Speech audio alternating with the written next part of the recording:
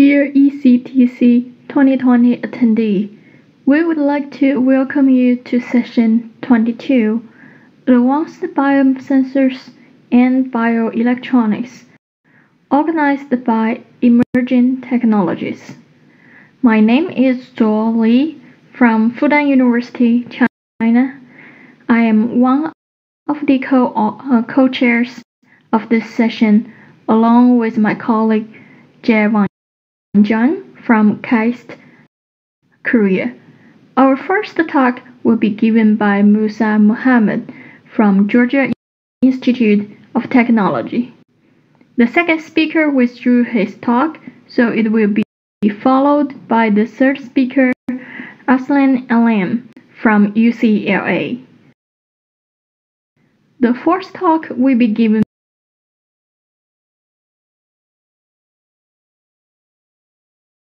by Kangli Niu from Southeast University in China, and the fifth by Yu Chen from A-Star Singapore. And the sixth speaker is Yahya bin Said from Florida International University.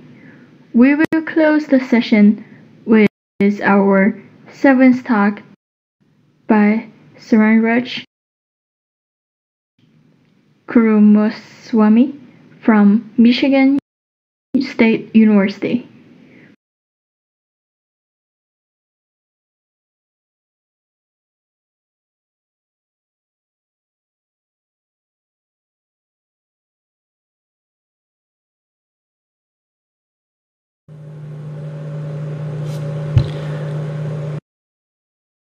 Hello everyone, my name is Musa Mahmoud, and today I will be talking about smart and connected physiological monitoring enabled by structural bioelectronics and deep learning. First, some background on electrophysiology. Electrophysiology is a measure of electrical activity in the body. Cells and tissues generate this electrical activity through fluctuation of ion concentrations. There are many clinical and rehabilitation applications that you may have heard of relating to electrophysiology, including electromyograms, electrocardiograms,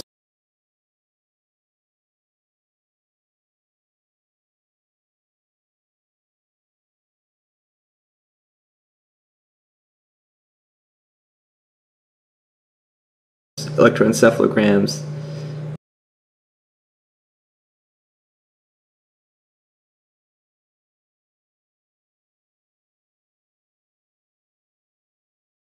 and so on.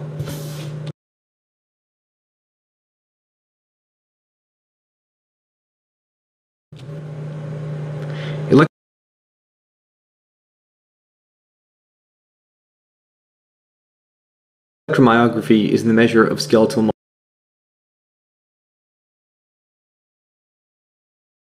muscle electrophysiological activity.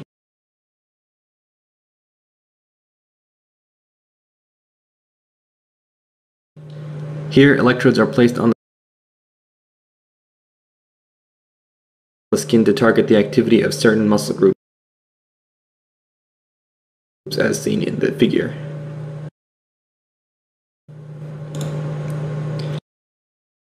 Electromyography is useful for diagnosing diseases in skeletal muscle, but it's also very useful for human-machine interfaces, which is what we will be using it for. This is important because over 10% of the US population has some form of motor disability, with over 3 million people relying on wheelchairs to get around. Parkinson's also affects millions worldwide, with 60,000 new cases every year in the United States. Electrocardiography is the measure of the cardiac muscle or heart electrical activity. Placing electrodes on either side of the heart generates what's called a lead-1 signal. A normal electrocardiogram is shown below the figure. Measuring electrocardiograms involves placing electrodes on the chest around the heart. Here we are able to detect electrical activity from cardiac muscle as the heart beats.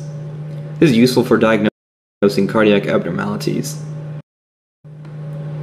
As you can see in this figure, we were able to detect abnormal heartbeats. In this example, we detect premature ventricular contractions in 2 locations early. This is very important because over 600,000 people die every year from heart disease, and it is the #1 cause of death in the United States.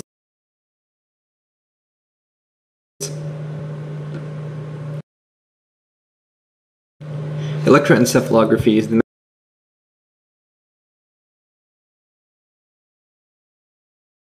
measure of the brain's electrical activity. This electrical activity comes from ion fluctuations in the neurons. Here we can place electrodes on the scalp in the following arrangement on the occipital lobe, and we can measure the EEG alpha wave signal, as shown below.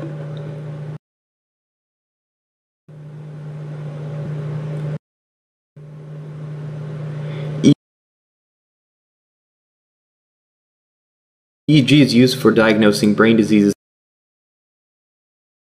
such as epilepsy, but is also useful for creating human-machine interfaces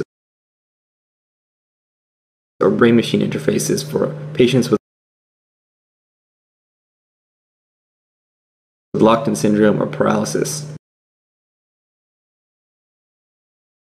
This will allow them to interact with their environment without having to use their muscles. The target demographic for brain-machine interfaces is subjects with locked-in syndrome. Locked-in syndrome is a syndrome where the subject is locked into their own body and are unable to use any motor functions. It is caused by a range of diseases including stroke, brainstem injury, tumors, bleeding, and diseases such as amyotrophic lateral sclerosis and multiple sclerosis.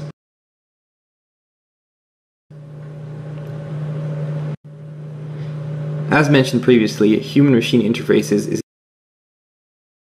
an interface where human physiological data is taken and transformed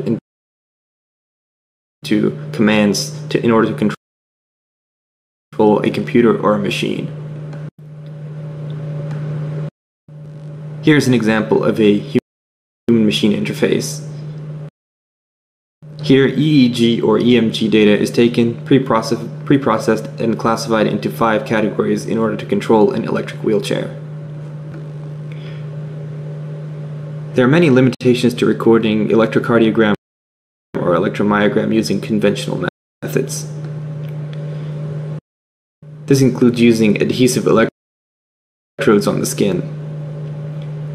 Here's an example of such an adhesive electrode that is widely used for ECG recording. These electrodes are rigid and uncomfortable. They use strong irritating adhesives, and they require a water-based gel in order to interface with the body. As a result of these gels, they have poor long-term performance and poor long-term wearability, as these gels dry out over time. There are also many limitations to using conventional data acquisition devices for electrophysiology. They typically have rigid electronics and housings. They're uncomfortable to wear, and they have to be clipped onto the body or taped on, or hang on in some other uncomfortable manner. They typically use long wires, which are more susceptible to noise. Here are some examples of these devices. First is a typical Holter monitor that is widely used for at-home recording of ECG, and another is a research-grade device for recording electromyogram, electrocardiogram, and electroencephalograms.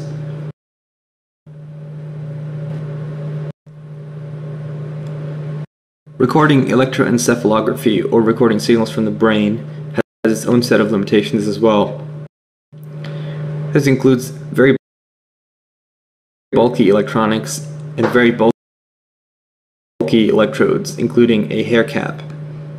They're very uncomfortable to wear, these hair caps, and they require gel-based electrodes. They typically also use very long wires connected to benchtop EEG systems. They are much more susceptible to noise than more compact systems, and they have a lot of motion artifacts. They also lack mobility. Here are two examples, one of which is a wired benchtop EEG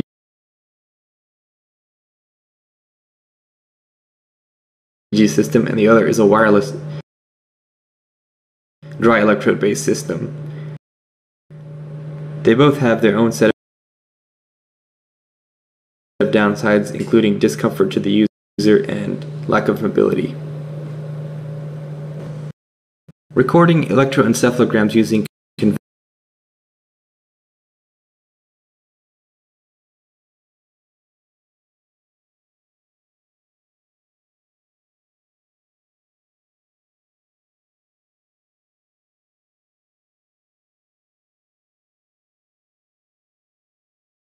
conventional gel-based electrodes has their own set of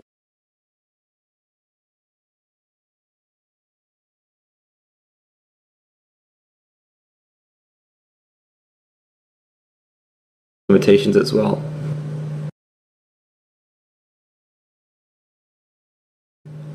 Here, a subject wears an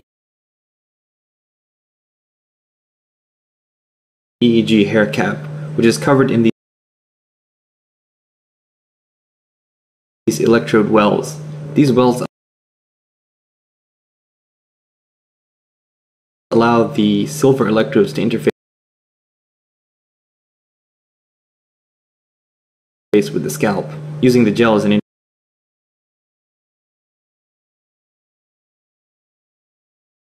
interface. These water-based gels are limited by impedance variations, as the water dries out during long-term recordings. They also take a very long time to set up, as each of these wells have to be filled with a certain amount of gel in order to make the interface work. Signals also degrade over time, as I mentioned, and they're also quite expensive, as they have to be used up and they're not able to be reused.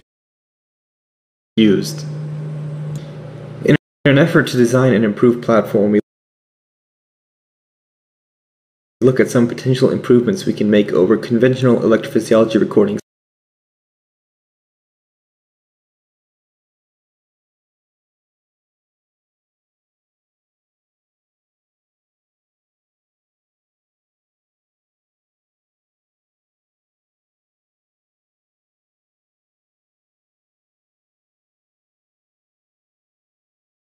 systems. First, we prefer a dry electrode instead of a wet electrode or a gel electrode, as they are more convenient to set up and require no waste and have an excellent long-term performance.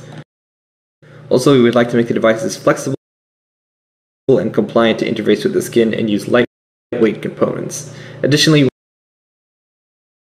want to reduce the number and length of wires used, as they are a common source of noise and inconvenience.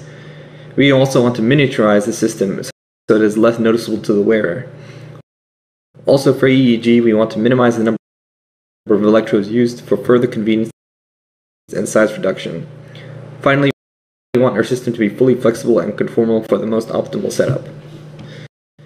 As a result, our group has developed the Skintronics platform, a fully flexible and compliant system that allows electrophysiological monitoring on the skin. These flexible multi-layer circuits are fabricated using conventional microfabrication techniques, but can also be created using a novel aerosol jet printing methods.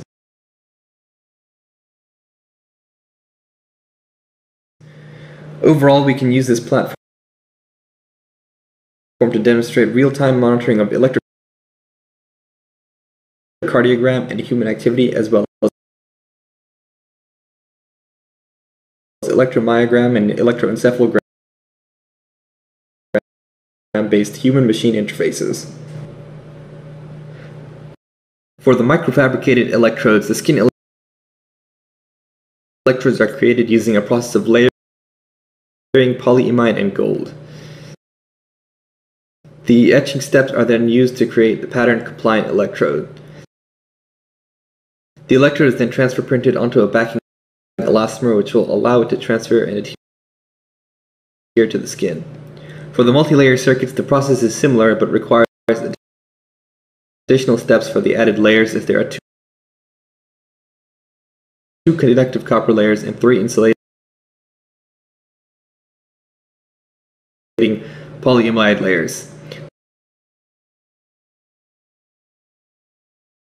The final device is then delaminated and encapsulated in elastomer so that it can also adhere to the skin.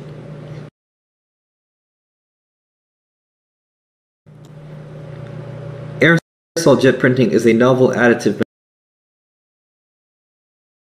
method that is also used to fabricate these electrodes and circuits. In the first example, polyimide and graphene is layered in an additive process to create the graphene electrode. After printing, it is transferred to an elastomer in order to transfer to the skin.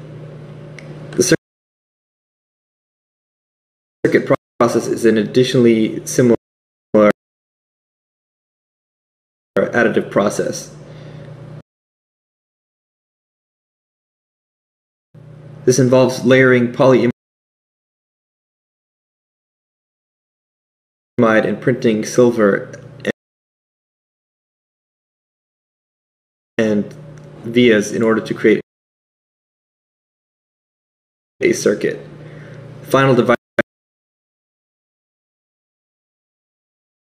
is soldered and removed from the glass and encapsulated in elastomer.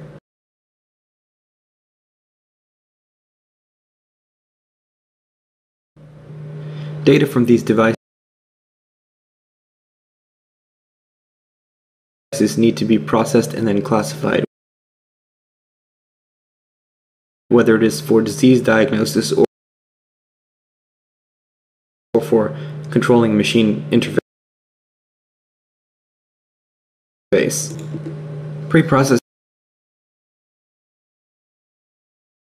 involves removing baseline drift and removing noise, including 60 Hz power line noise. For classification, we have 3 main applications. The first is arrhythmia or disease detection using electrocardiogram. The next is using electromyogram or electroencephalogram in order to classify intended actions using convolutional neural networks. Once classified, the intention is then transmitted to the target. Here's the basic flowchart of the system that we use. The electrocardiogram is designed as a single patch with 3 electrodes with fully functional integrated electronics, allowing for recording of electrocardiogram and activity data. The data is classified using a deep convolutional neural network that annotates the data based on thousands of EECG recordings of the same lead. Samples of annotated ECG are shown on the right, with convolutional neural network outputs and true labels shown. Here we show ECG data along with calculated heart rate and respiratory rates, and finally acceleration data with the corresponding classified activity. The ECG classification data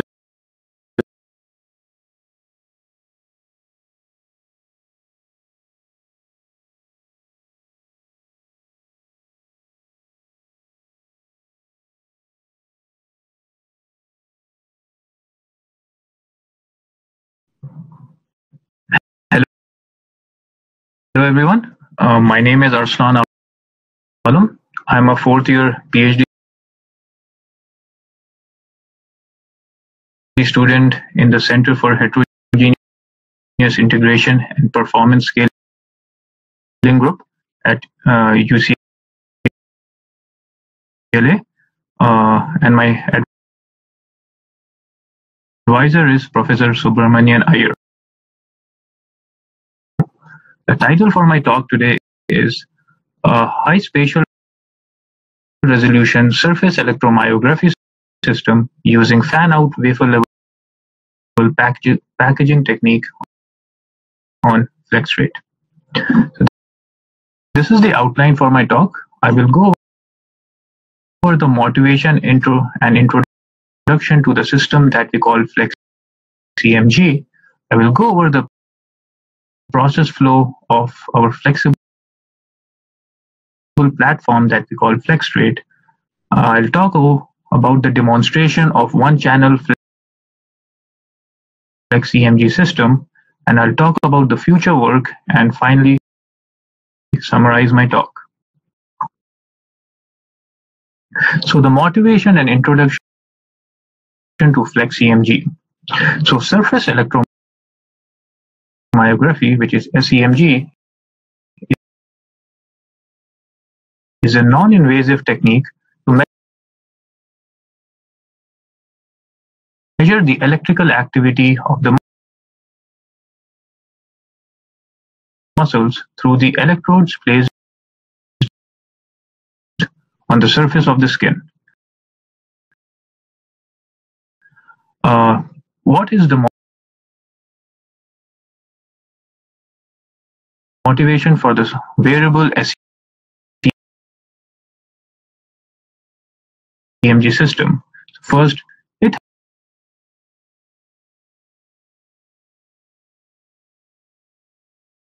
helps with the ease of use.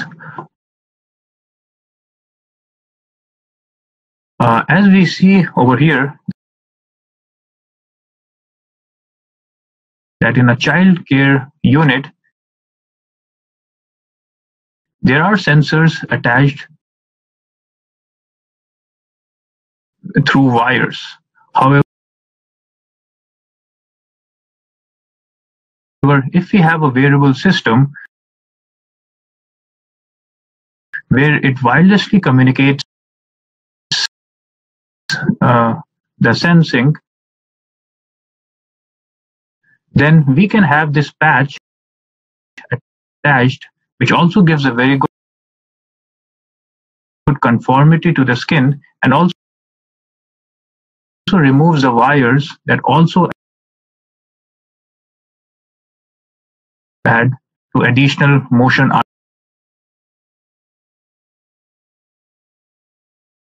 artifacts leading to noise. Moreover, these wearable SEMG systems can also be used for personalized health monitoring, where the sensors can be used over a long extended period of time. These sensors are designed for a cost-effective purpose, and it can also be used for human-machine interfacing. For example, as we see over here,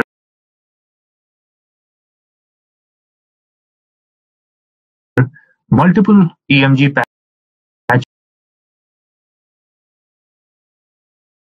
patches are attached to the forearm, where the arm moves and the movement of the arm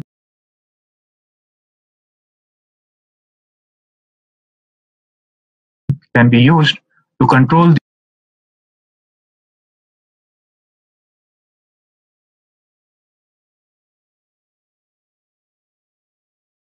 the prosthetic arm.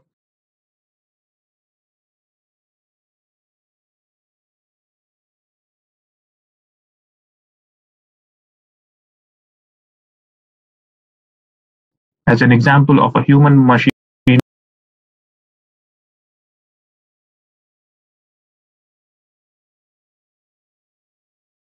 interface system.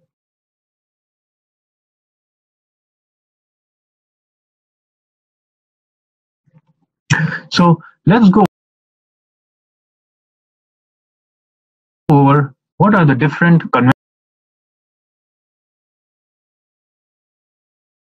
conventional approaches to make SEMG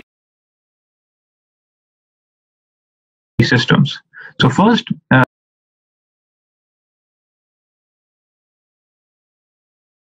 there is a rigid PCB approach.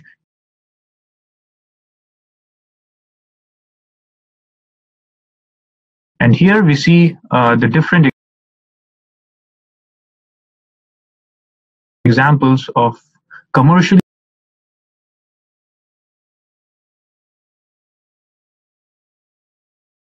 available systems, such as the MC10 biostamp, systems from Delsys and Datalite. The cost of these systems on an average is about $1,000 per piece, and we see these systems are quite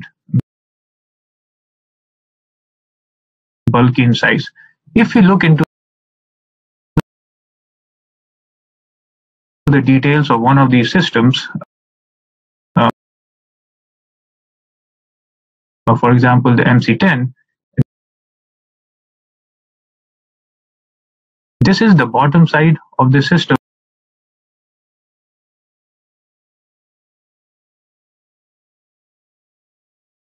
And if we look into the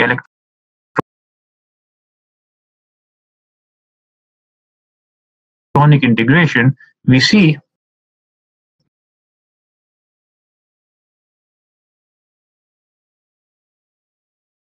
that it has multiple sensors,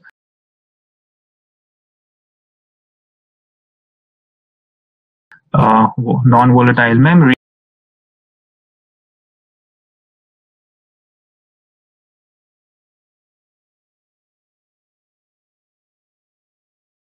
a wireless module,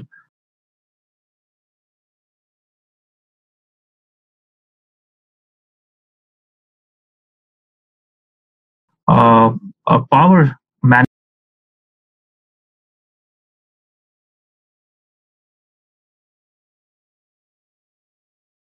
management system, a non-flexible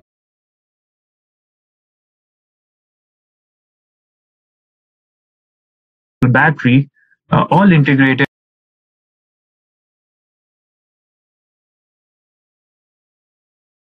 on rigid PCBs.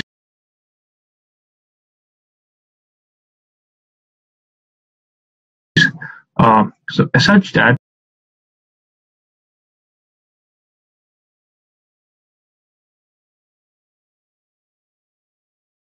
the overall form factor is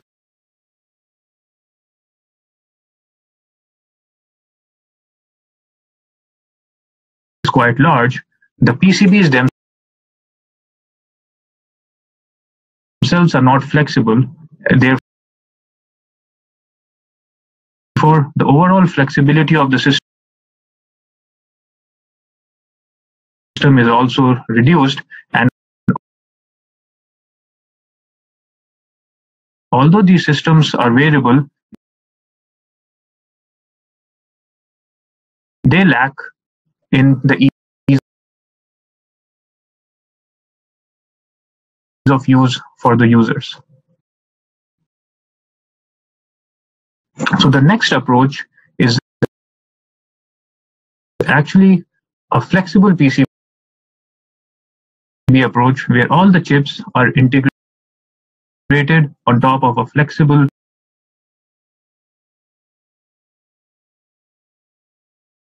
substrate, a polyimide in this case. And here we see the multiple packaged chips are soldered on this flexible substrate. This system is developed at Georgia Tech, and it is not commercially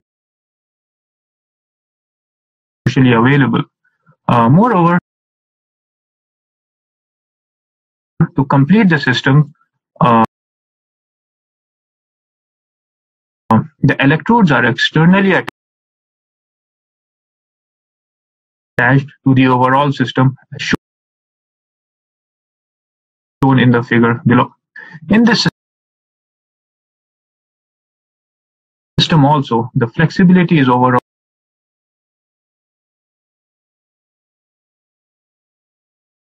reduced, since the system uses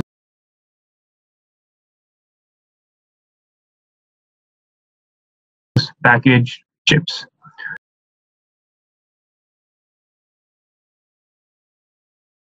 To talk more about this system, we compare the flexible PCB approach to our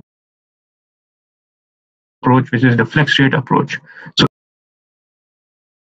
in a flexible PCB, it is a chip last approach, which means that the chips are soldered on top of the flexible substrate through flip chip bonding, for example. And as solder is used, it also utilizes additional steps such as the use of underfill. Moreover, because of the use of solder, the packages are generally limited to more than 100 microns. This limits the integration of bare dies on the flexible PCB, as a lot of bare dies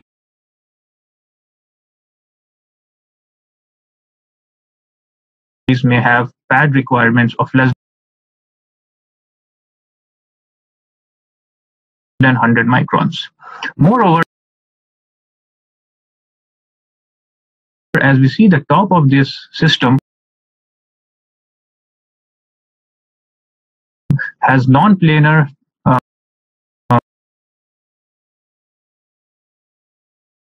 packaged chips, and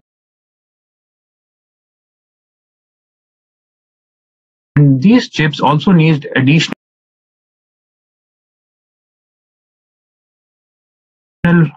passivation steps.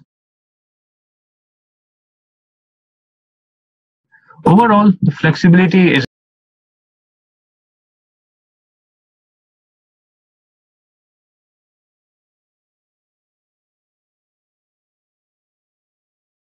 limited because of the use of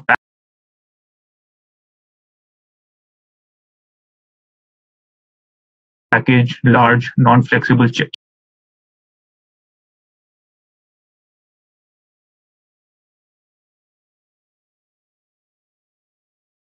On this in this approach.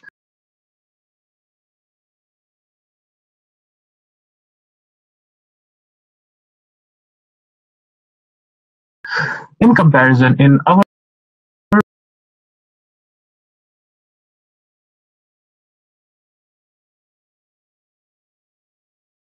approach, which we call flex rate,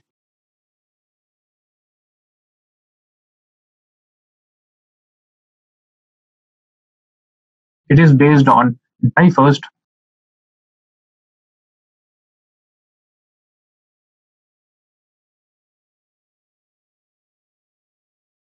fan out wafer level packaging approach.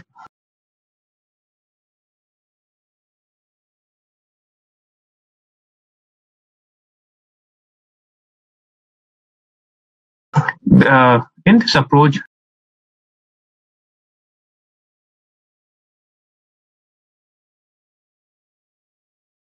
dyes are directly embedded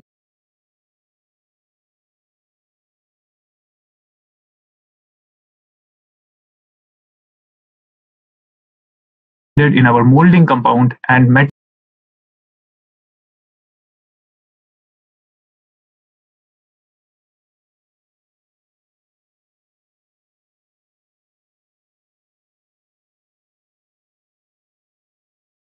metallization can be directly done on the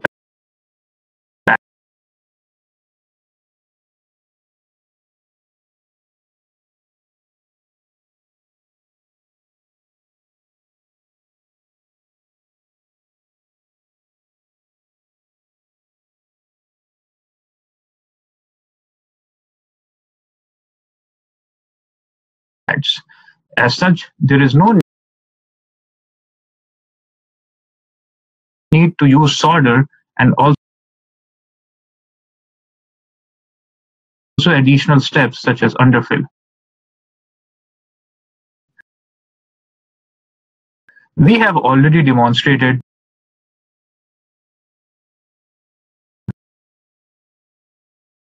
pad pitches of less than 40 microns on our platform.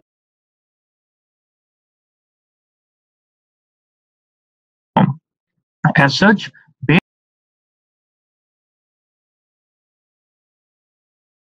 dyes that require less than 100 microns of pad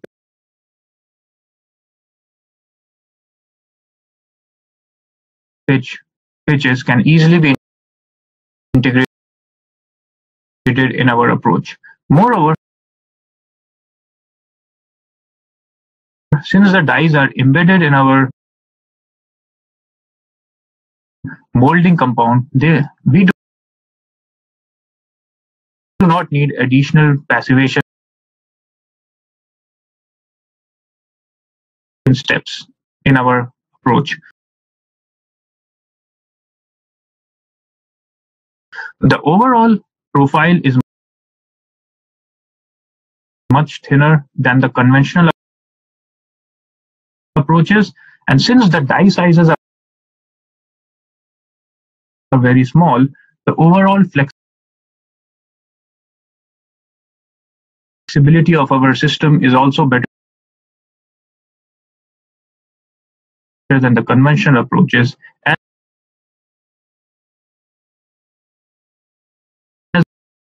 it is based on the bicycle chain approach,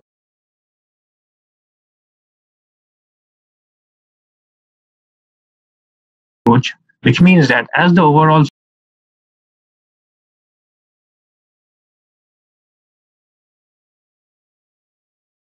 system bends,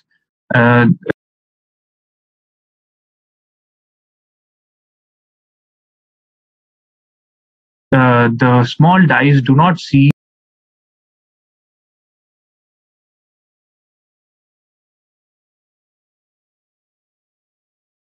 that extreme bending, and overall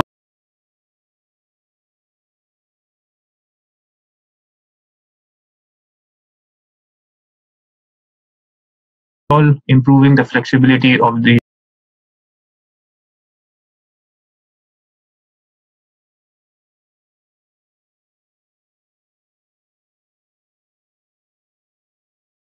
overall system.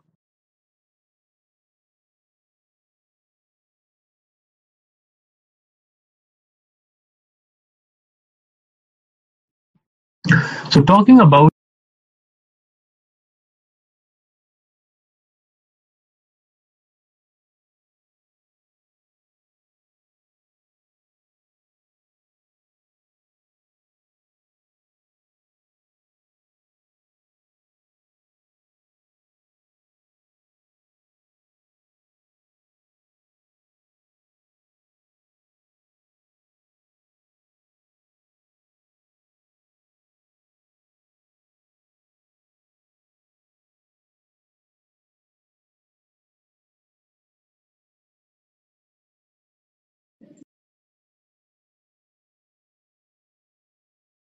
Mr. Chairman, honorable guests.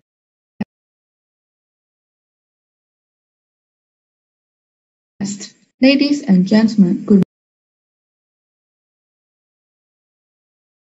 morning. It is very great pleasure indeed for me to be able to attend this conference. I am honored and very proud to have the opportunity to speak at this conference. First of all, I want to introduce myself. I come from Key Lab of Maps of Ministry of Education from Southeast University in China. I am so honored to be with you to communicate academic questions and ideas.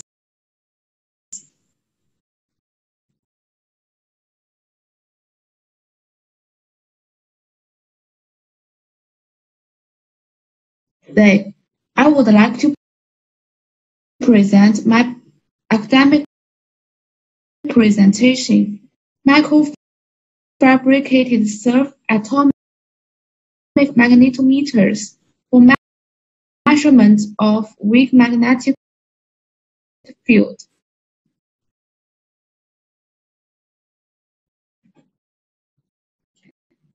My presentation will cover the following aspects.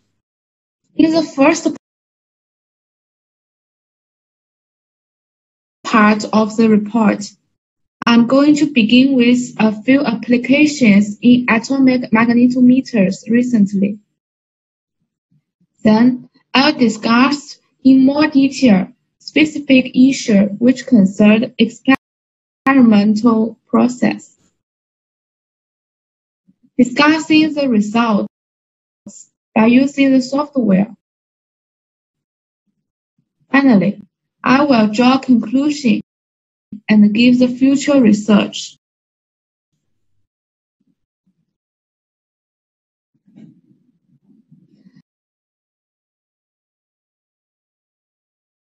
First of all, I will introduce some applications, development process, and advantages of chip-level atomic sensor. In recent years, researchers have shown an increasing interest in using portable and movable devices for measurement of weak magnetic field, such as geomagnetic exploration, unexploded weapons detection, biomagnetic field, and material defect detection. The first two pictures are the products of current superior magnetometers company. As the first picture shows, QSP has manufactured commercial field atomic magnetometers with the highest sensitivity in the world. The second one is Precon. The company's Jesse Star is the only airborne sensor system that can be used to measure the Earth's magnetic field gradient. The third picture shows the first modular multi-channel system demonstrated by the William team in 2012. It is a 4-channel optical fiber self-magnetometer coupling system, which can be used for the measurement of cardiac magnetism. The last picture is a shallow stratigraphic profile used to detect geological structures.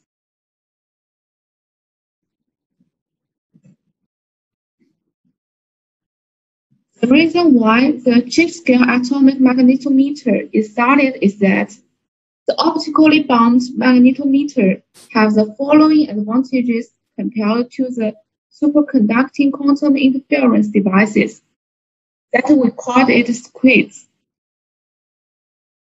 of all, its sensitivity can reach or even exceed the speed. Besides, because of its correspondingly high frequency, it has obvious advantages for the detection of dynamic magnetic signals of moving targets. In addition, the atomic magnetometer is small in size and high in spatial resolution, enabling wafer-level manufacturing with lower cost and power consumption.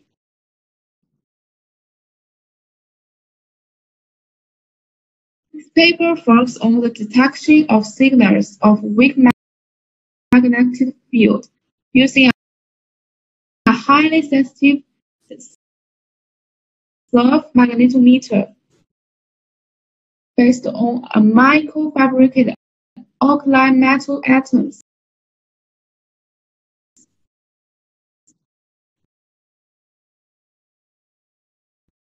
And next, I'll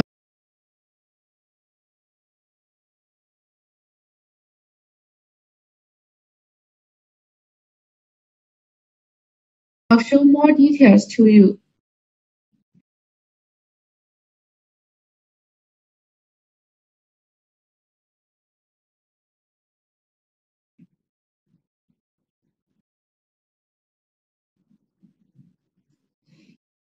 In the second part, I will introduce the experiment, including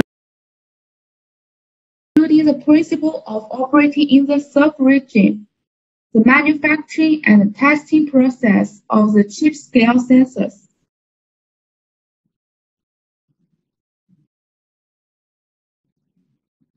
The sub-magnetometer detects a weak magnetic field by measuring the lemma precession of spin polarized atoms under the magnetic field. The lemma precession frequency of the magnetic field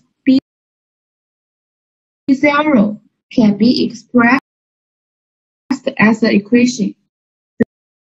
The equation is here.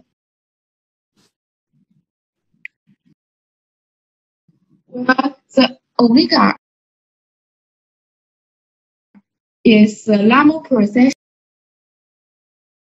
frequency, and the gamma is the gyromagnetic ratio of the rubidium atoms, which is a constant.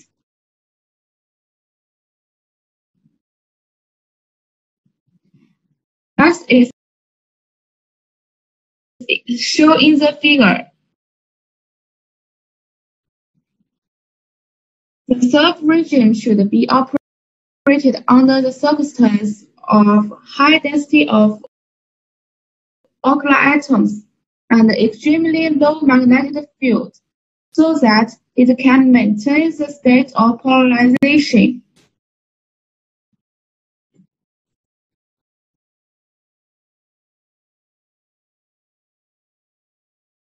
The principle of operating atomic magnetometers is to exploit the energy structure of the ground and the excited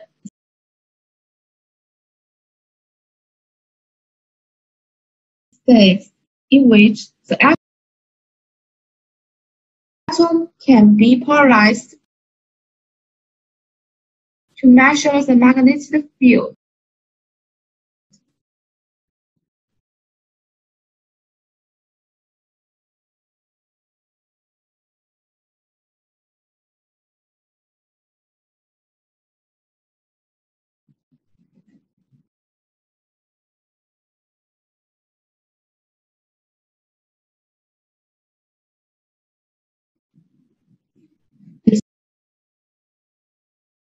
Besides, the sensitivity of the magnetometer depends on the signal-to-noise ratio and the line width of the reference signal.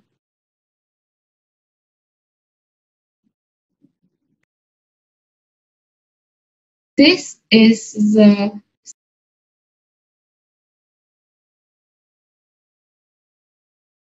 signal-to-noise ratio, and the delta B is the line length of the reference signal.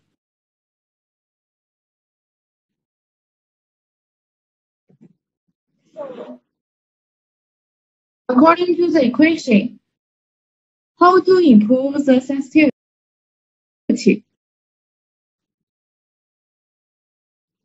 The answer is that the resonance signal can be enhanced by increasing the number of spinning atoms and increasing the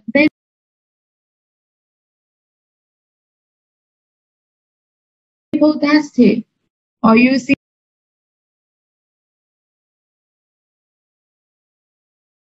a larger chamber.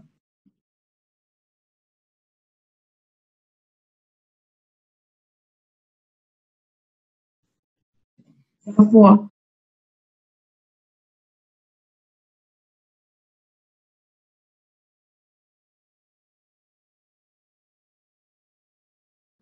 the noise of the magnetic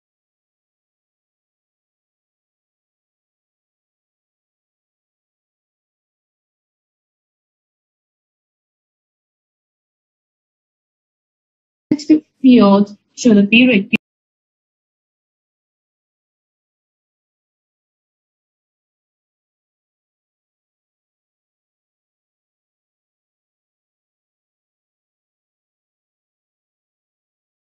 Used if possible.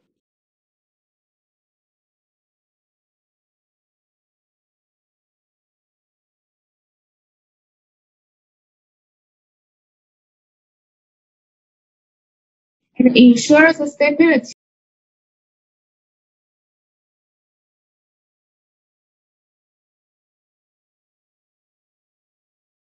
of optical detection system.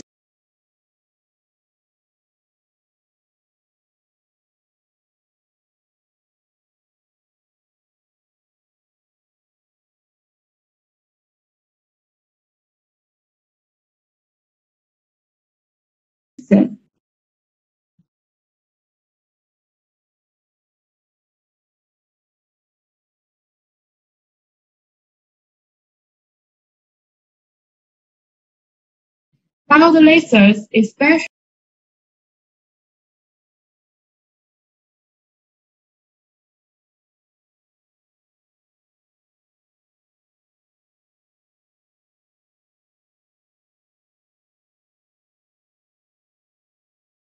distribute feedback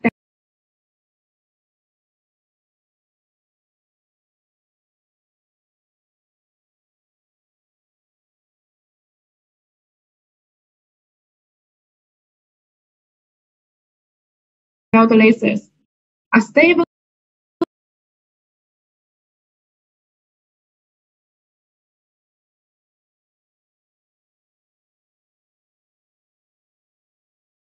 and easy to tune.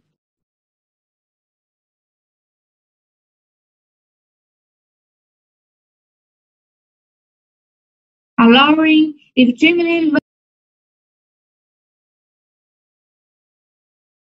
low noise optical rotation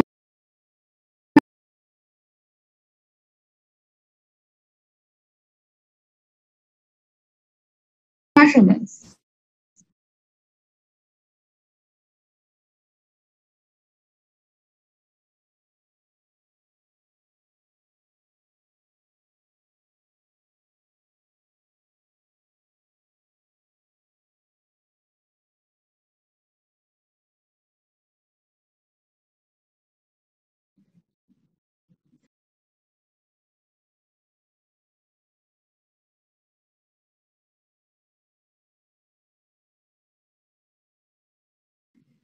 Next, I'll talk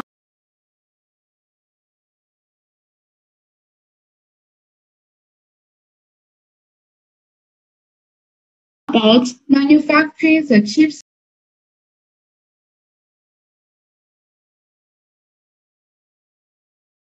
biosensors.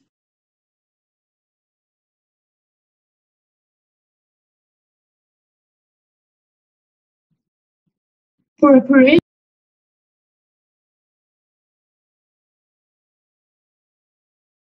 of vapor cell is the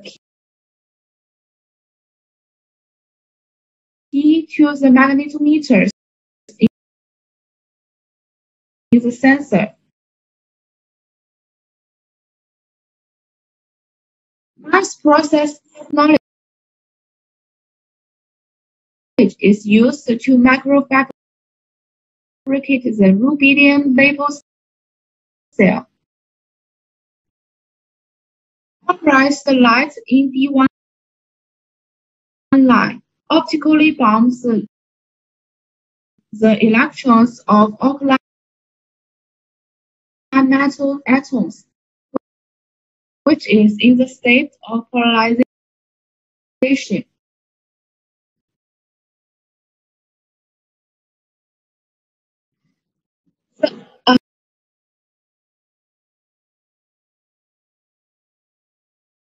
Absorption of the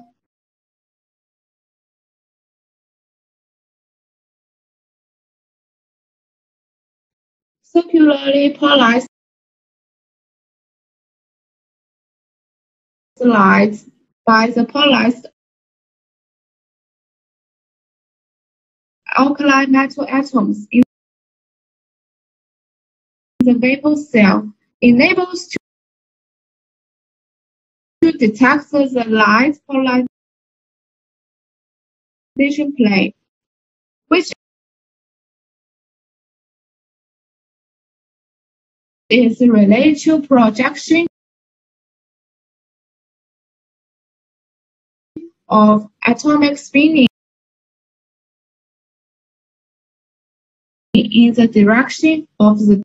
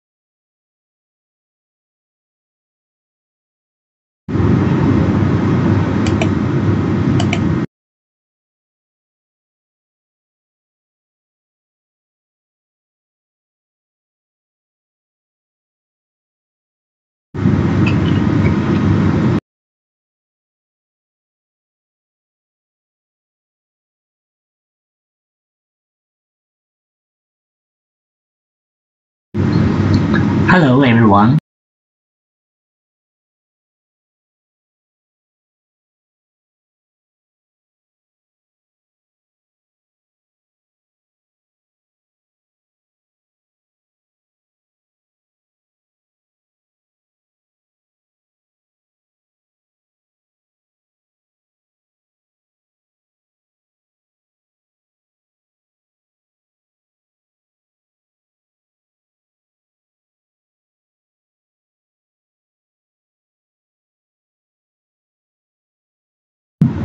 My name is Yuchen.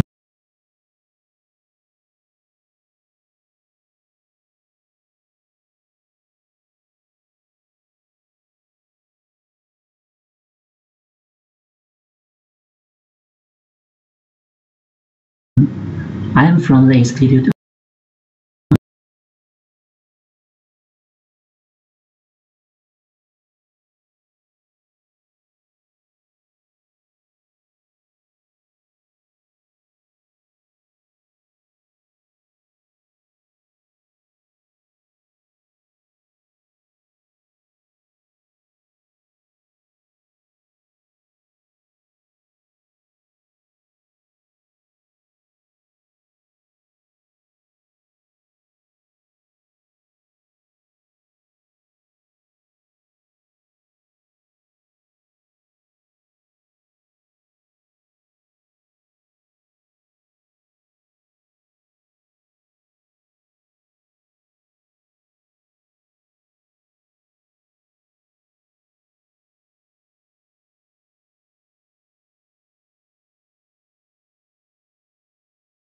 Bioelectronics, A-Star Singapore.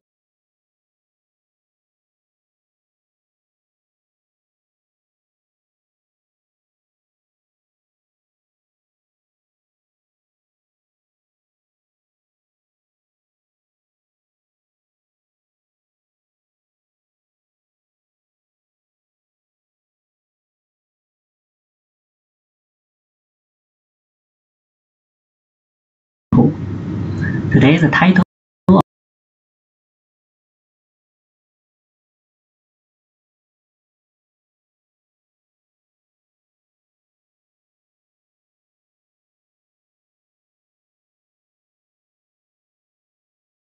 on my presentation is Development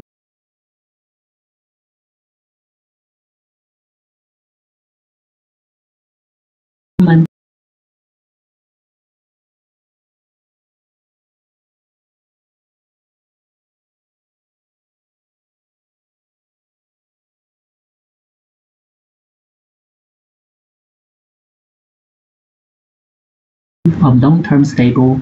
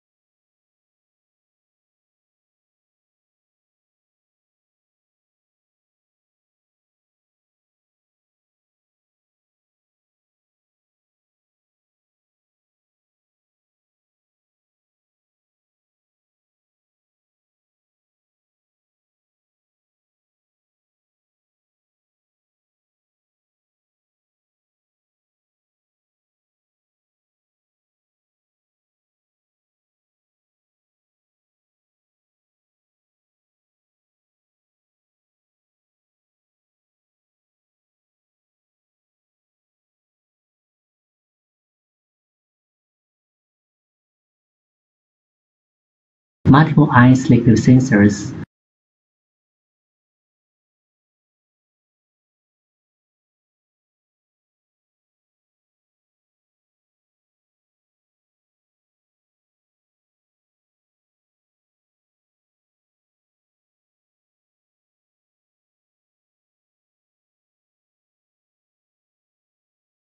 For agriculture and agriculture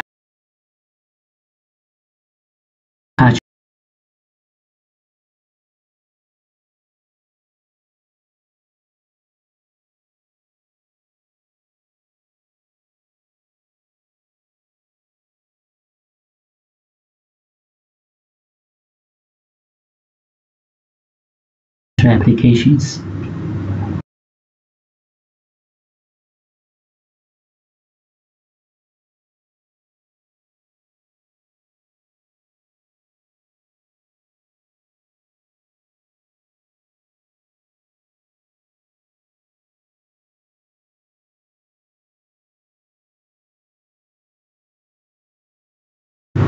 This work is a collaboration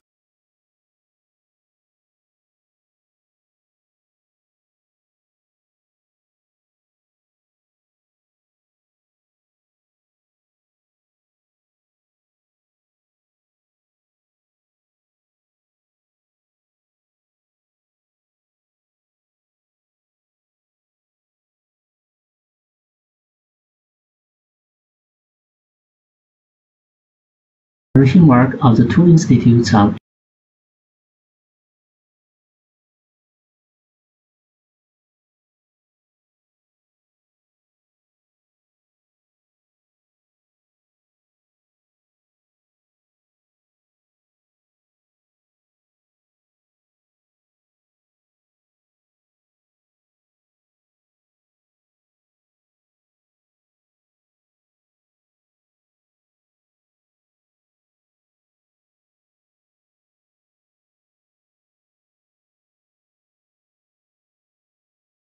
IEEETV, which are IEEE and INRE. Institute of Materials Research and Engineering.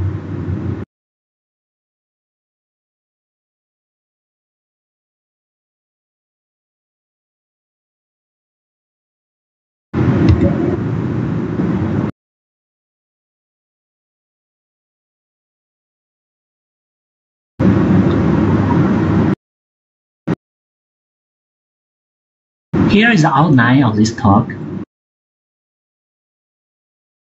First, I will give an introduction to smart agriculture and the importance of the nutrient sensors. Secondly, I will explain what is ion selective electrodes and how it can be used for ion sensing. After that, I will explain the work we have done to use ion selective electrodes for ion sensing. This will include the design of the device, the measurement circuit, the testing result, including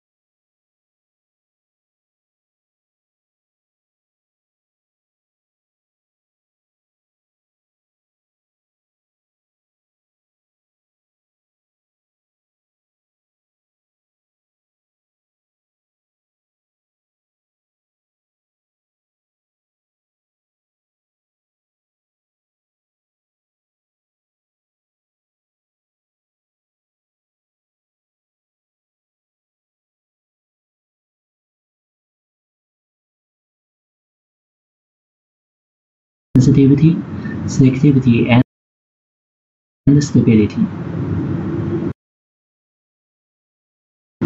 At the end of this talk, I will give a short summary of this work say something about the future of this project.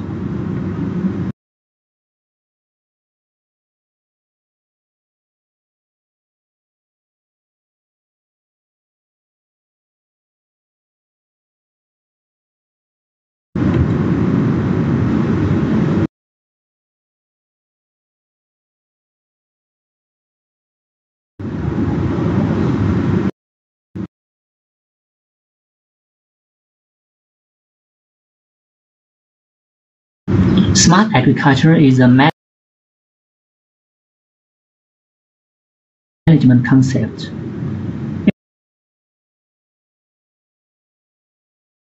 It is targeting to provide the agriculture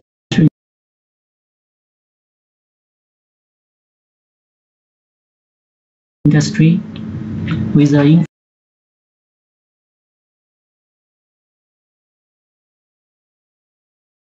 infrastructure to leverage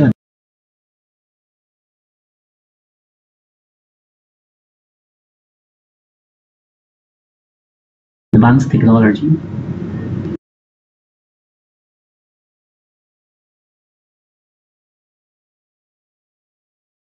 So that the growth of the plants can be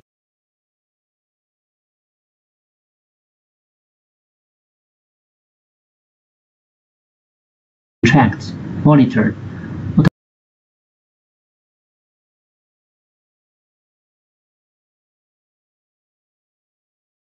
automatically analyzed and controlled.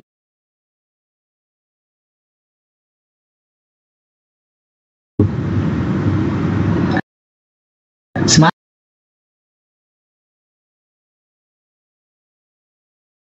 agriculture will be the future of farming.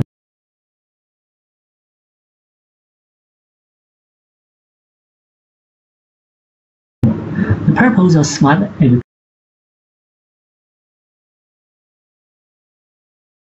is to increase plant yields,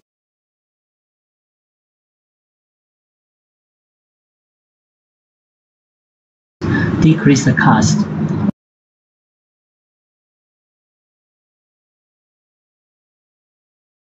and at the same time protect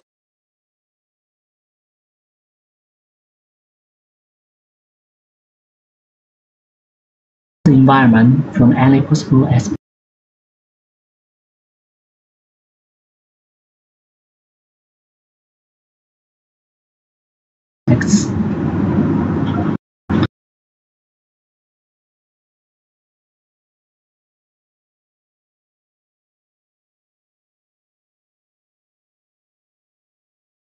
Monitor and control of the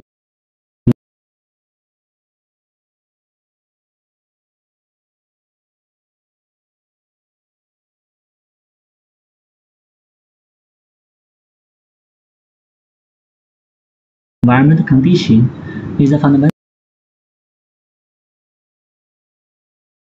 of smart agriculture.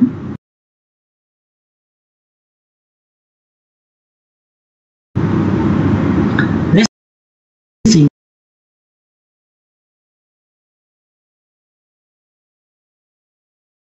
includes the temperature, light,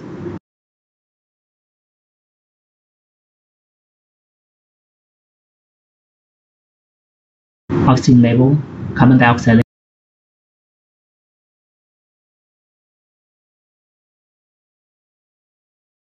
level, humidity, pH level,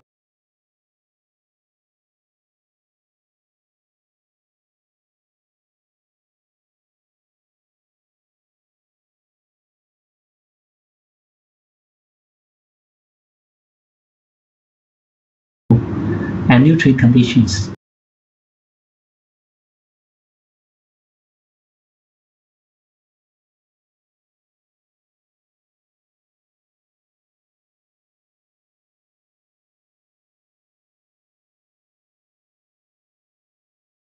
Of the soil or water.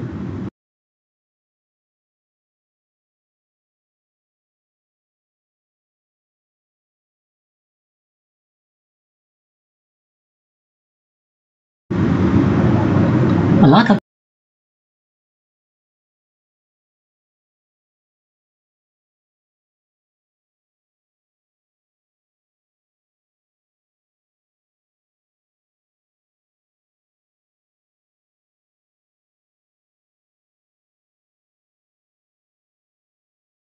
technologies have already been used.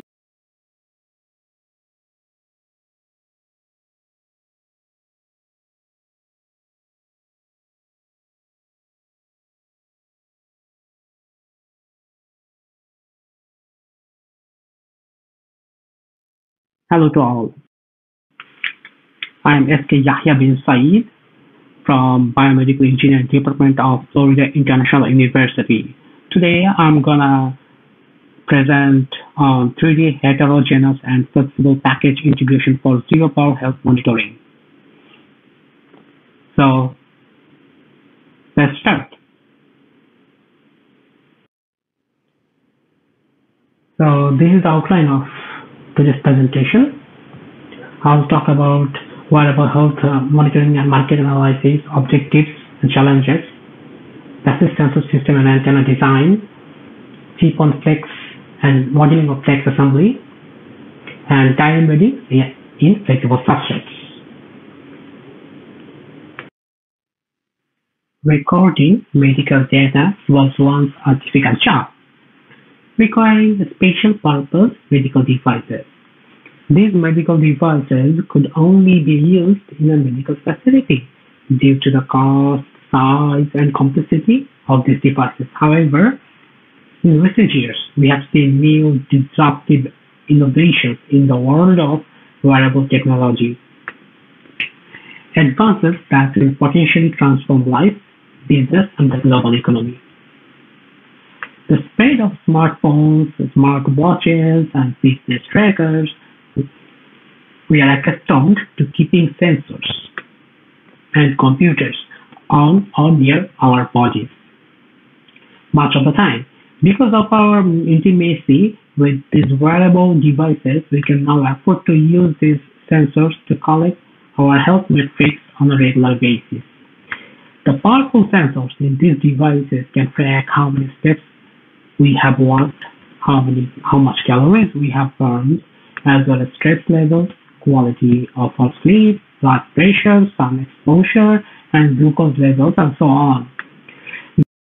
These are all the information needed to get a full picture of our health. If a healthcare system becomes more personalized with the help of wearable devices, it could become a more personal healthcare system where doctors spend more time treating patients. So now, let's look how wearable devices influence the market. According to a new report from Practica, worldwide shipments for healthcare wearables will see rise from 2.5 million in 2016 to 97.6 million units yearly by 2021. By the end of that period, the market intelligence firm predicts that the global healthcare wearables market will account for 17.8 billion in annual revenue.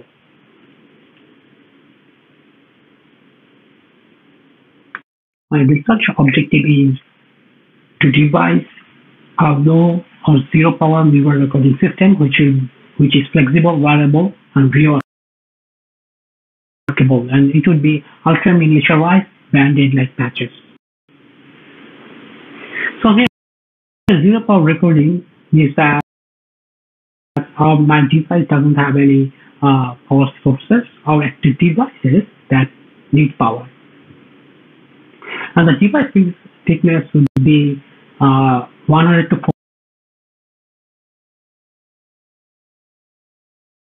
400 micron thick.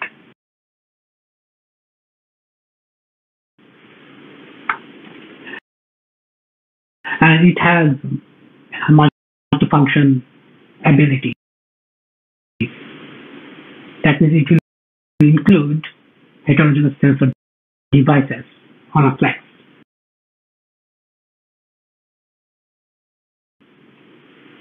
And the other thing that I have in my device is that it will be reusable.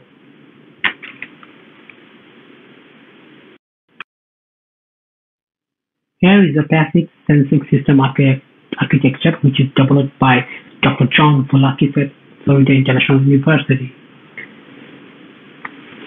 So this system has maybe two parts: wireless fully passive implant and the external interrogator.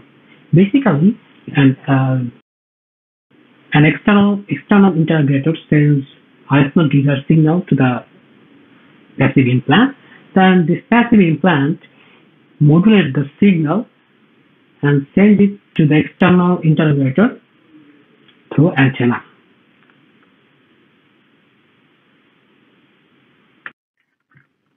In this slide, I will talk about the new sensor circuit.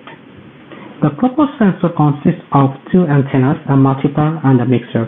The first antenna will receive RF power at 800 GHz frequency. Following that, a passive multiplier will double the frequency to twice 800 GHz and send to a passive mixer, while a low frequency signal will be added to the mixer as well. Consequently, the output will be backscattered to a transmitter antenna that operates at twice as naught. A systems level simulation has been done via EM simulation software. The RF carrier is considered to generate a 6 GHz signal. For the simulation, commercial off-the-shelf component parameters corresponding to the multiplier and mixer were used as per the data. The input of the multiplier is fed by a 6 GHz signal, resulting in the output being doubled to a 12 GHz RF carrier signal. The output is sent to a mixer local oscillator port. A low frequency signal representing the neural signal is input to the mixer, and therefore the RF output of the mixer yields a signal that is shown in the graph. The sensor circuit link budget is analyzed to predict the sensitivity to neural signals. The external transmitter circuit transmits 22 dBm power, where the antenna on the transmitter side of the reader has the gain of 5 dBi, assuming no system loss. Phase path loss is estimated to be 15 dB when the distance between the transmitting and receiving antenna is 5 cm. Receiving antenna gain is 5 dB as well, so total power received is 17 dBm. Following that, assuming no system loss in package, 12 dB is consumed by the passive multiplier, resulting in 5 dBm output of the multiplier, which acts as the input to the mixer. The mixer needs 1 dBm to be turned on. Next, minus 90 to minus 130 dBm power, representing the neural signal generated by the signal generator, is fed to the mixer chip. Eventually, the output of the mixer is transmitted by an antenna to an external reader circuit.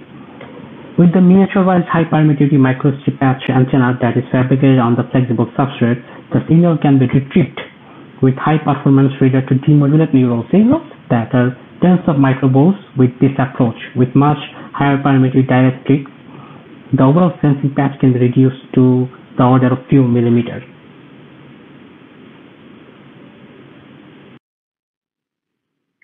Now let me talk about the physical system layout. The proposed 3D heterogeneous flex sensor package comprises antennas on the top, while the middle layer supports the mixer and the multiplier chips, and the neural electrodes are on the bottom. A 3D cross-section of the system is shown in the figure. The top communication layer is designed either with two distinct antennas or a single dual band antenna for the receiver and transmitter respectively. The middle layer consists of thin flexible LCD substrate to accommodate RFIC and transmission lines. The antenna layer is connected to the RFIC layer with two vias. And system integration architectures of the antenna and RFIC in 2D and 3D architectures are also shown in this figure. As I already have described sensor circuit and physical system layout, I will talk about antenna miniaturization and materials. One of the key challenges in this project is miniaturizing antenna with bandwidth and efficiency targets. As there are several techniques to make small antennas, I chose high K and multiplier with low-frequency piezomagnetic material. Here, patch antennas with different sizes based on different dielectric constants are shown. However, I will briefly talk about my new approach on antenna miniaturization in the next slide. The geometry of microstrip patch antenna is shown in figure, and it was optimized to be operated around 6 GHz. Usually, a microstrip patch antenna consists of ground plane and radiating plane on top of the ground plane and a dielectric substrate that separates the ground plane and patch. In order to miniaturize the patch antenna, flexible partially stabilized zirconia tape is utilized as substrate. The dielectric constant of the flexible tape is around 7 with dissipation factor of 0.03. And the thickness of the tape is 125 micrometer. And here in the figure, I'm showing the process flow of stacking each layer of zirconia tape for making the substrate for patch antenna. Now, since I have already said that I will give a glimpse of my innovation on antenna miniaturization in the previous slide, so here we go. With my novel approach, a patch antenna operating at 4.6 GHz is reduced to 82% in terms of dimension compared to antenna on LCP, and the effective parameter is 17. Mechanical modeling of fixed assembly is necessary to estimate the interconnection stresses and optimize the assembly stack, material, process, and geometric design rules. Cheap on fixed assemblies consist of a thin, flexible substrate, linear interconnections, copper traces, and terminations. 14 bodies have been constructed with ANSYS to model the assembled module. All parts are bonded to eliminate any normal or tangential movements. Elastic material properties are added for linear analysis simulation. The young modulus of silver adhesive was assumed as 6.7 gigapascal with Poisson's ratio of 0.37. Corresponding properties for LCP are assumed as 3 and 0.34 respectively. PVMS modulus and Poisson's ratio are 0.36 megapascal and 0.5, and the geometry is shown here in this slide. So the silver adhesives provide interconnections from the top face of the traces and the bottom face of the die. 3 standard heights of 10, 25, 30 micrometer are chosen for the study. The thickness of the substrate, die, and the contact of traces remain constant and are 0.25, 0.5, and 0.05 millimeter respectively.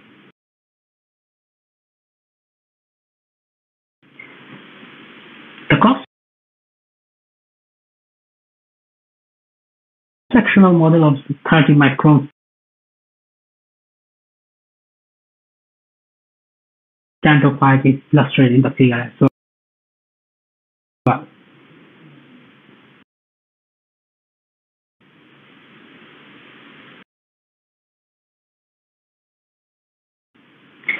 So with lower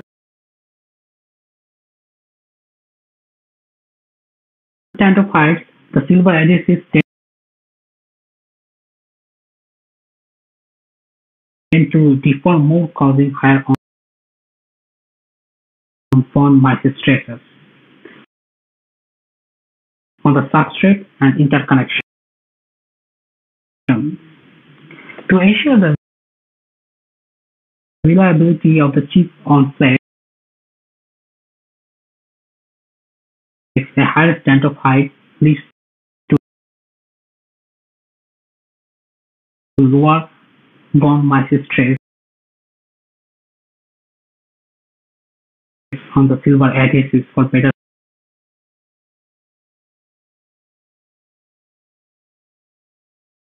flexibility. However, this is not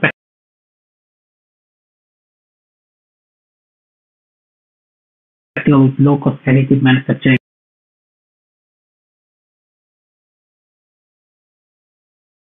techniques. And elastomer encapsulation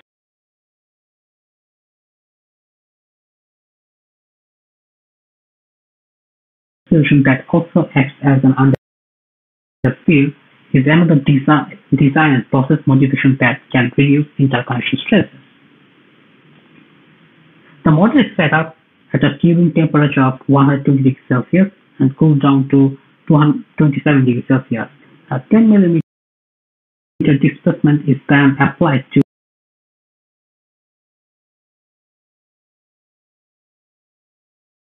one side of the substrate, and the fixed constraint is applied to the opposite side.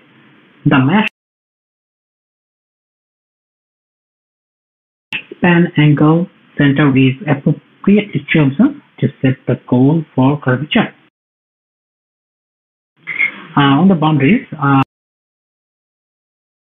of the model, the mesh should subdivide in the curved regions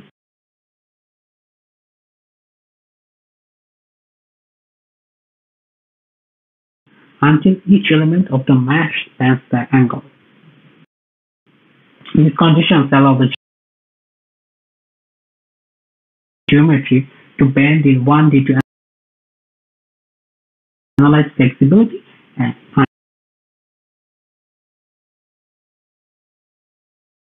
under subjected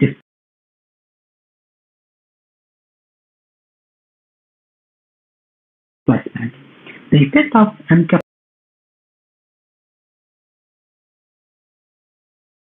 of silver adhesives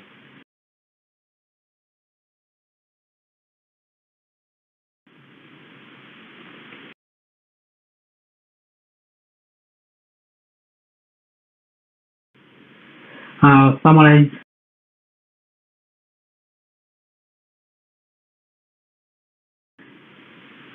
in the figure as well, that the right side, bottom right side,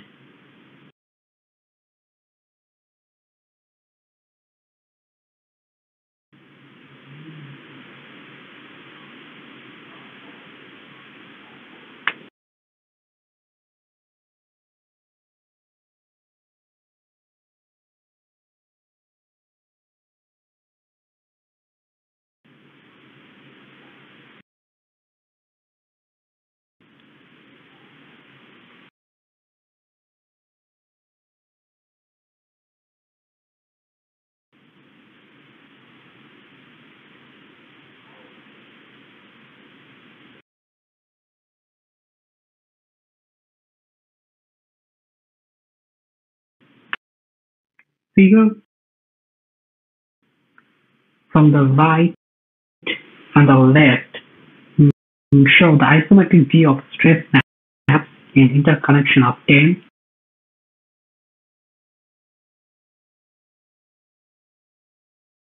20, and 30 micrometer stand-up heights. Higher stand-up heights reduces the bond mass stress in the silver adhesive interconnection. For example, with unencapsulated assemblies, a stand-up height of 10 micrometer results in a bond mass stress of 22 megapascal. This is approximately twice the stress of an assembly with 30 micrometer stand-up height, which is 11.8 megapascal.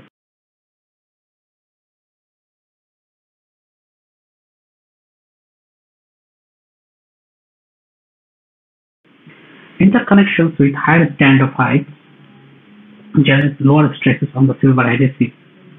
The maximum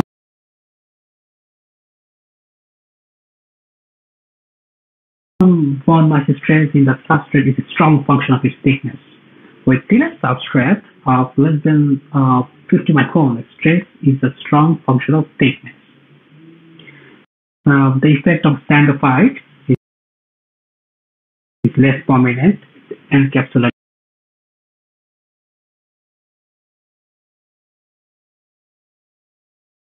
assemblies. In this, the variation in the maximum bond mass stress is substantially less with varying interconnection heights. The maximum stress only varied from 13.08 to 15.93 megapascal with change in the interconnection standophite from 10 to 30 micrometers.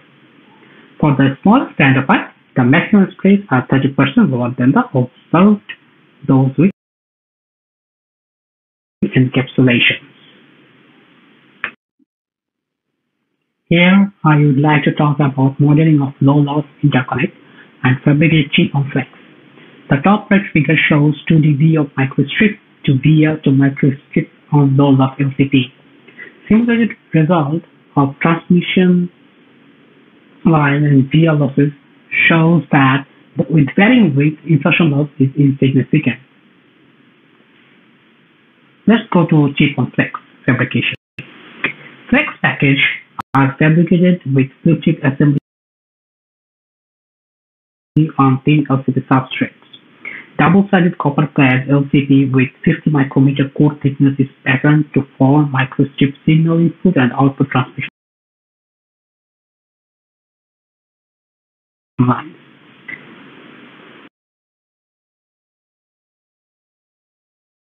To the multiplier pair die. The multiplier pair die operates between frequencies of 2 GHz to 14 GHz. Based on the substrate dielectric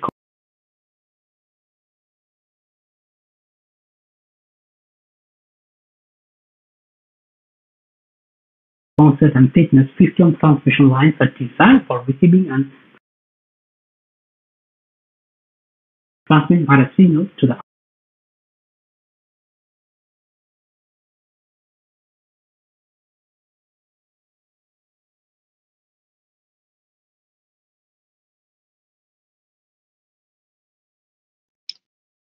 Hello everybody, welcome to our talk. My talk is titled A Compact Wireless Passive Breath Analyzer for Health Monitoring. We are from Department of Electrical and Computer Engineering from Michigan State University. I am Saranraj Karpuswamy. I would like to thank my co-authors Saket Mondal, Deepak Kumar and Dr. Premjit Chahal for helping with this work. Let me give you a brief outline of my talk. I would like to introduce what my problem is, followed by why we are doing what we are doing, basically the motivation, a little bit background on our research and the material available in literature, and then we move on to the core concept of the paper, which is basically capillary condensation, the theory behind it, and how it is related to sensing different volatiles. Then I will focus on the two different design and fabrication of two different sensors, followed by measurement results, and then some concluding remarks. So basically, what we want to achieve here is to propose and demonstrate a wireless breath analyzer, which is completely passive in nature, which means it does not require any additional external power for operation.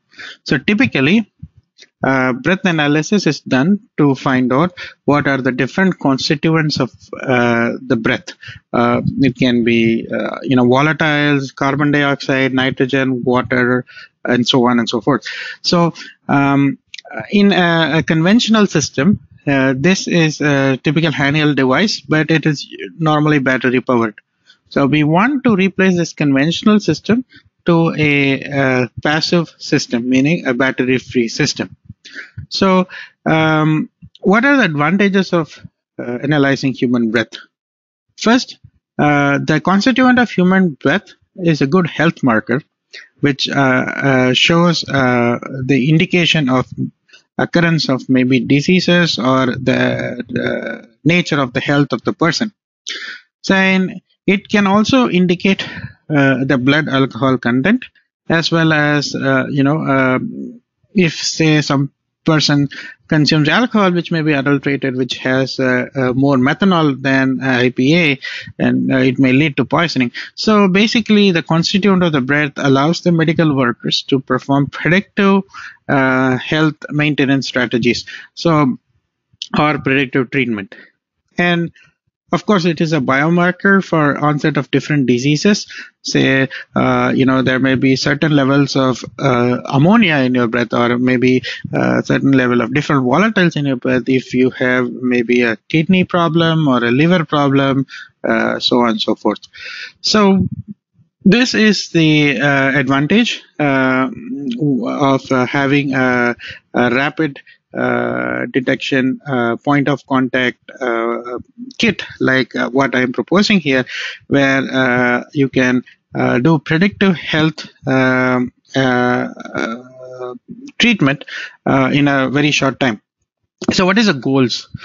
Goals are to develop a low-cost system which is completely battery-free, which has a very good sensitivity and selectivity, meaning it's able to show accurately the percentage of different constituent of breath. It should be wireless in nature. It should be real-time, non-contact, as well as field operable. So basically, we want to have a low-cost battery-free sensor which can profile breath volatiles. So what is the motivation? Like I said earlier, we want to provide a rapid result instrument for point of care application, which helps in improving preventive diagnosis. And also this rapid detection technique also allows people like law enforcement to figure out if a person has high blood alcohol content, or and so on and so forth. So that's the motivation. What are the different current techniques of volatile sensing available in literature?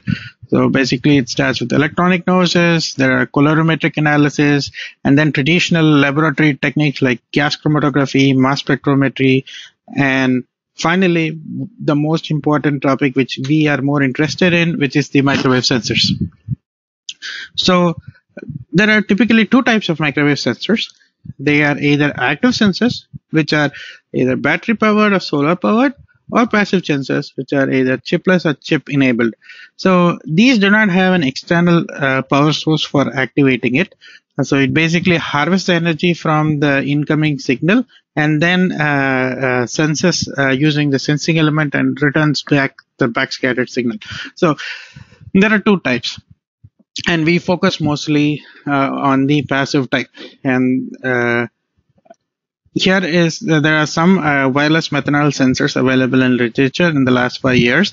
Here is a comparison to show how our work stands among the rest in the literature. So our work is, of course, wireless passive and can sense 5 milligrams per liter of methanol. So here now we move on to the core concept of this paper, which is basically capillary condensation. Capillary condensation starts with Kelvin's equation. So what this equation tells us is, for a porous substrate, so basically if a substrate which has pores, these pores have a certain radius of curvature. So based on the liquid which is impinging on these pores. So say for example, there's a substrate, there are gas molecules, the gas molecules impinges on the pores, and then at a certain partial pressure it condenses in forms liquids, and that's what this relationship tells us. So first, to explain this relationship, let me go ahead and explain what adsorption means. Absorption is basically adhesion of atoms, ions, or molecules from a gas to the surface. So anything which impinges on the surface adsorbs first. And after adsorption, at certain point, multiple. So first, a single layer is absorbed, followed by more layers of molecules. At one point, because of the pressure differential between outside and inside the pores, it condenses to form liquids, and that process is called capillary condensation. That condensation is governed by this Kelvin's equation. So here is a concept. So first, these purple dots are basically the gas molecules. They impinge on the surface, which has pores. They form a single layer of they form a single adsorption layer, which is called as monolayer adsorption. Followed by this, if more concentration of gas is present, they absorb on top of the single monolayer to form multilayer absorption. And depending upon the pressure differential between here and here, at certain point they condense into the pores. So this process is called as capillary condensation. Now, so how is this capillary condensation going to help us with sensing? So that's what we are going to see here. So here is an example. Say consider this is a porous substrate, and these are different pores, and these green dots are the volatiles, and this is the condensed liquid. So consider these blue things to be say 2 parallel plate capacitors, and these red lines are the fringing fields between them. So what happens is, as these volatiles condense from gas to liquid, they affect the fringing fields, which in turn affect the capacitance between these 2 plates. And this effect can be translated into a resonance frequency shift if these capacitors are coupled to an inductor, forming an LC tank. So you can use this relationship of how much this capacitance is affected to elucidate what is being condensed into the substrate. So first, of course, there will be a monolayer absorption. This is followed by a multilayer absorption, and then the adsorbed vapor condenses into the liquid, filling the pores. This changes the effective dielectric constant of the pores. This in turn affects the capacitance between those 2 points. And of course, if they are connected with an inductor, they form an LC tank, and that shifts the resonance frequency. And this resonance frequency can be correlated with the type of liquid which is being condensed. Okay, so this relationship between effective dielectric constant and the condensed volume is governed by an equation called as Lichniker-Rother equation. This is basically a mixing equation. It is well studied in literature. There are a lot of papers which goes through different models. And here, for the purpose of demonstration, I'm choosing a very simple direct weighted model, which means there is no weights associated with these epsilon r. The alpha is 1. So let me explain what this equation is. So for this substrate, there are only 3 parts, or 3 different epsilon r's, which is basically the epsilon r of the substrate material itself, which is fixed, which is epsilon sub, the epsilon of the liquid which is being condensed, which is also fixed, which is epsilon liquid, and then the epsilon of the air, where there is no condensation happening, which is basically epsilon air. So all these 3 items are fixed. And then let me explain what phi is. Phi is basically the porosity. The porosity is the amount of volume ratio where it is porous versus non-porous, and it is always between 0 and 1. So this is also fixed because it's a known quantity. So the only thing which changes is the volumetric fluid content, which is basically the amount of liquid which is condensing in. So that is also in relation to amount of gas which is pumped in. So in this relationship, the only variable content is the volumetric fluid content, and so the more the liquid condenses, the effective epsilon r increases. So that is the takeaway from here. So this gives a relationship between the change in dielectric constant as well as condensed volume. All right, so we will see how this formula takes into effect in the actual measurement data later. But now let me show you the SEM images of this the substrate which we are using. Here we are using a porous Rogers Duroid 8000 substrate. You can see that these images are at different resolution, and as you can see that at 100, so it's a 1 micron. These are smaller pores, and within those pores you can see even more smaller pores, and then if you zoom further into one of these pores, you can further see smaller pores. So this shows that this substrate is like a really porous substrate, and based on this radius of curvature of these pores, we can different liquids condense at different rate.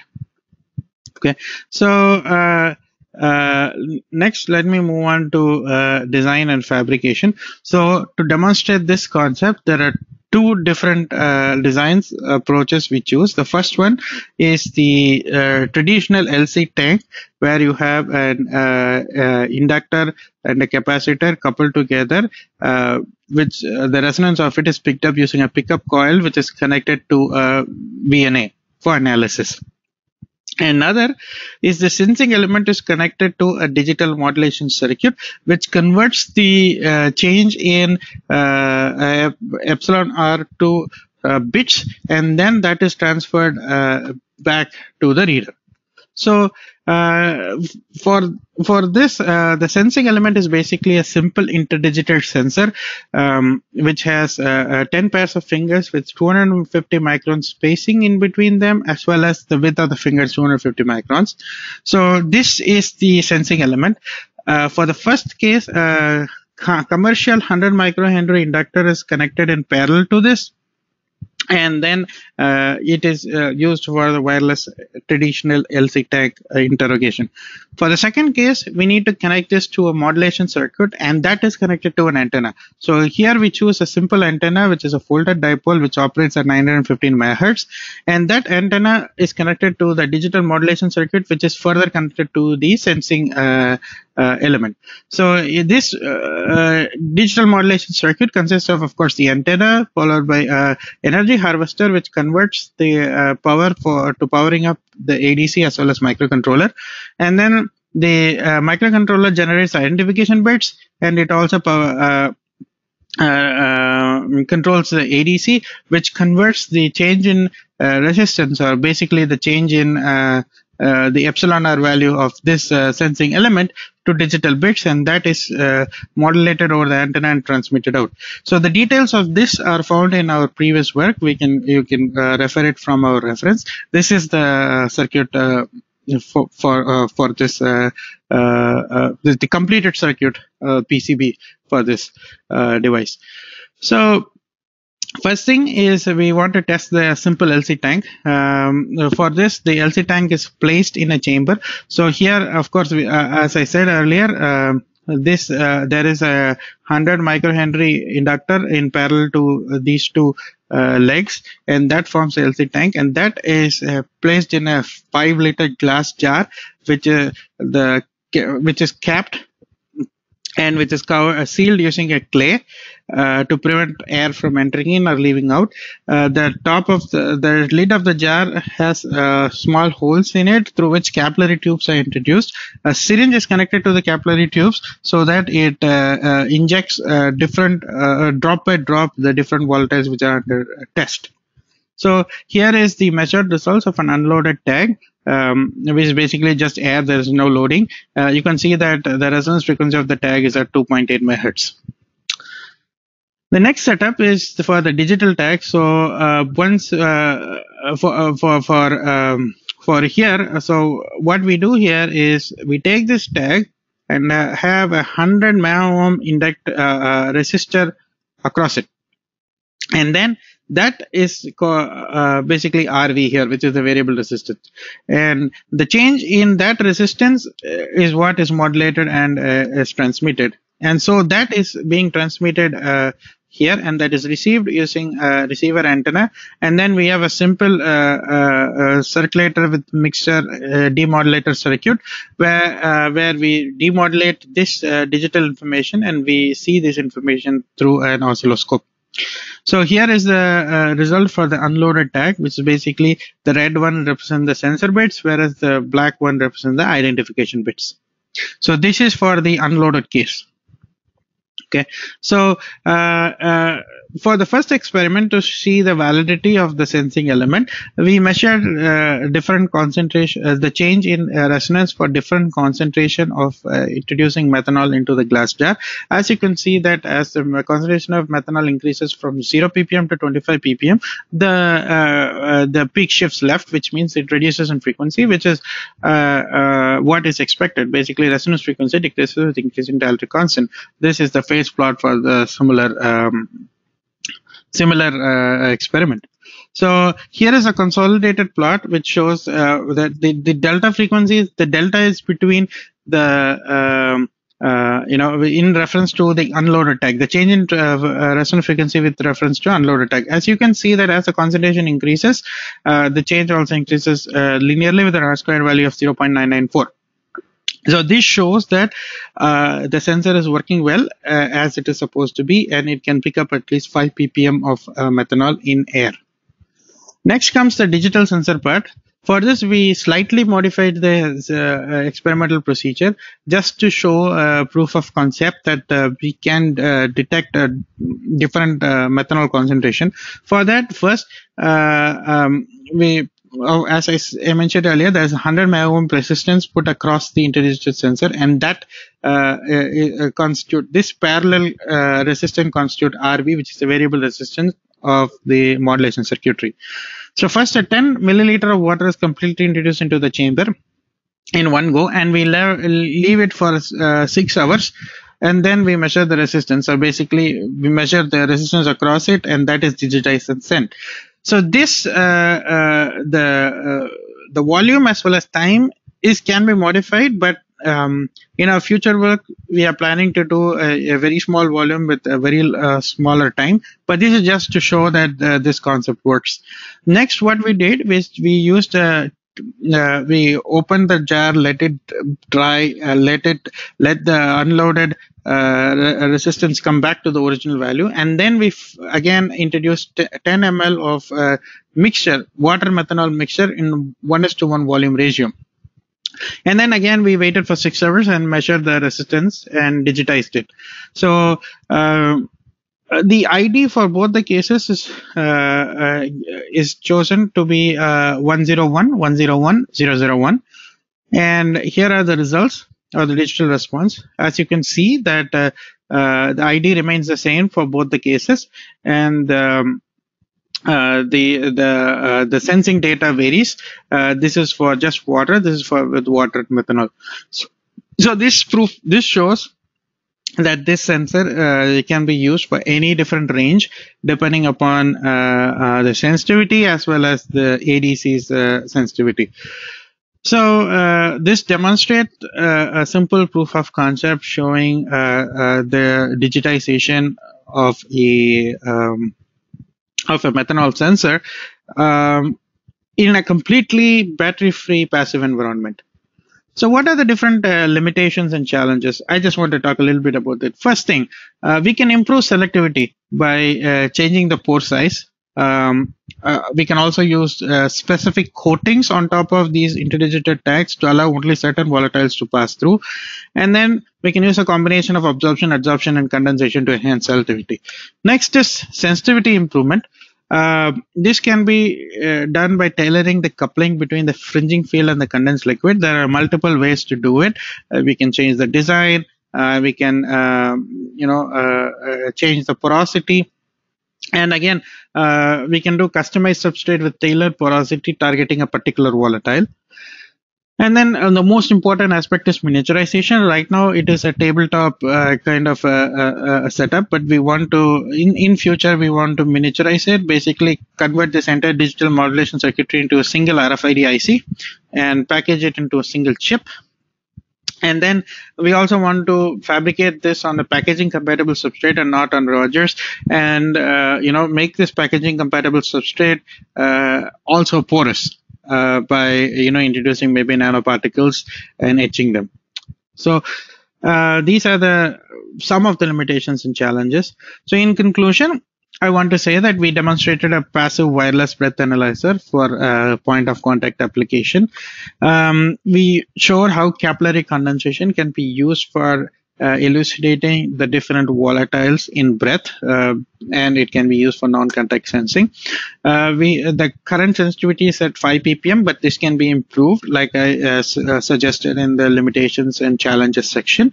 And finally, we demonstrated a digital passive sensor, which is compatible with any RFID infrastructure and which is also long range.